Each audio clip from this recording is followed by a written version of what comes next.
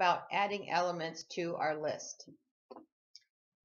Now, we already have been using some list methods. Remember, methods use the dot notation, and the two that we've been using so far are append and sort. So if I want to use these, I have my list first, dot, my method, and I have to have parentheses. There are two ways to add elements to your list. The first way is append. It does require an argument because you have to tell it what you're going to append, and it always adds the new element to the end of the list. And here's an example. Now, we've done append many times already, so it's not really new. This is more kind of a review. Let's go ahead and add a function to our program that will add elements to the list by using append. Now, a second way is using insert.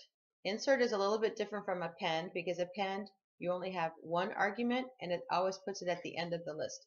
For insert, it lets you put it anywhere you want in the list. It's going to require two arguments. The first one is the index, or where you want to insert it, and the second argument is what you want to insert.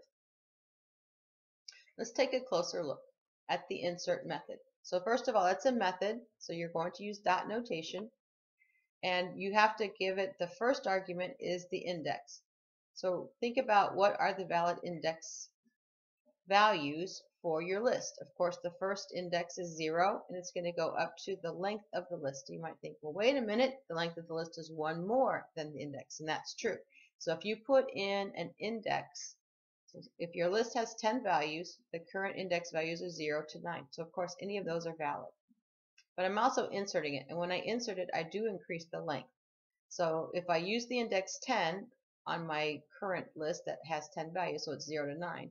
So if I put in an index value of 10 or anything higher, it will append it to the end, just like append.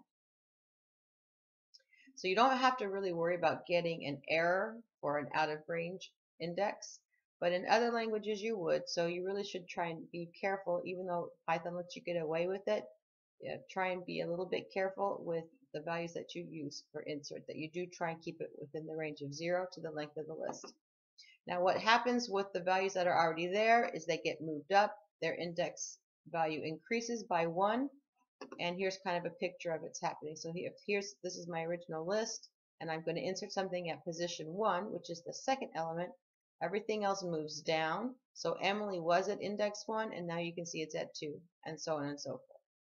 So everything just kind of moves on over when you're inserting.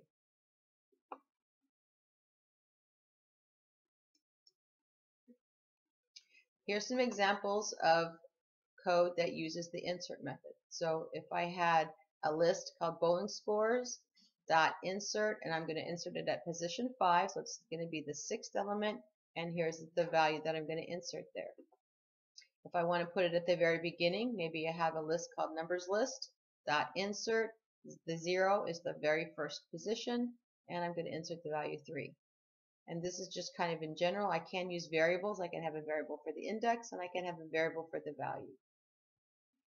So let's try this. We're actually going to do this with some variables. We're going to pick a random index and a random value and insert it into our list.